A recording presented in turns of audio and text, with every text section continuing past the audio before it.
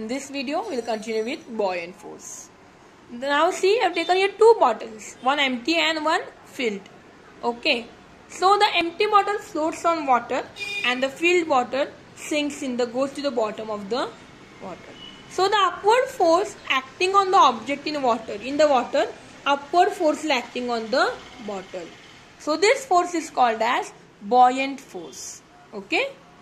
An iron sinks in water. But why does massive steel ships, the ship made of steel, it floats on water? Why?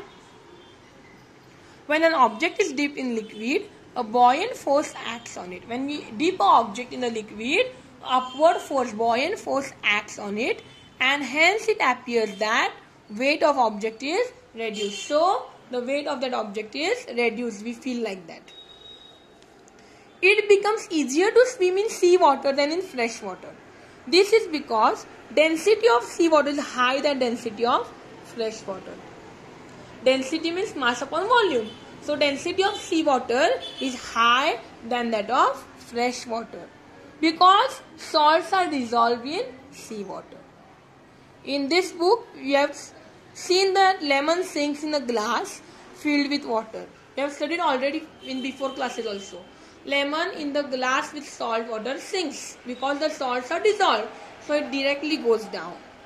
Buoyant force depends on two factors. Buoyant force depends on two factors. That is volume of the object and density of the liquid. Volume means the more buoyant force, volume will be more. And more density of liquid, the buoyant force will be more. The last part of this lesson is Archimedes principle. Okay? Archimedes principle. What is the Archimedes principle? We'll see. Okay. When the stone is sunk in water, when we sink the stone in water, what happens? A buoyant force acts on it in upward direction. The weight of stone acts downward. Weight of stone acts in downward direction, and the weight of water the force of water acts in upward direction. So what is the Archimedes principle? When an object is partially or fully immersed, if we dip it in the liquid partially or fully, a buoyant force acts on it in upward direction.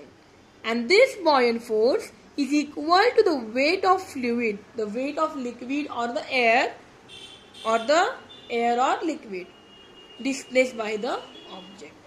So the statement states, when an object is partially or fully immersed in liquid, the force of buoyancy acts on it in upward direction, and this force is equal to the weight of fluid displaced by the object. So what is the use of this Archimedes principle? It is very wide. It is used in construction of ships and submarines. The instruments such as lactometer, hygrometer are also based on this principle.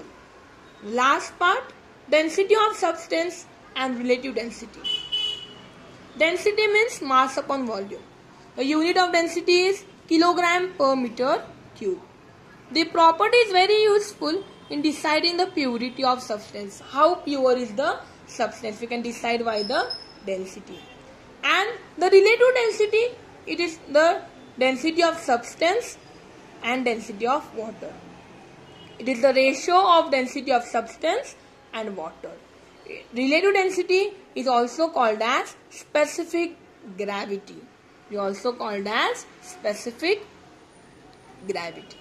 Understood the lesson? Yes. In next video, we will continue with next lesson. Thank you.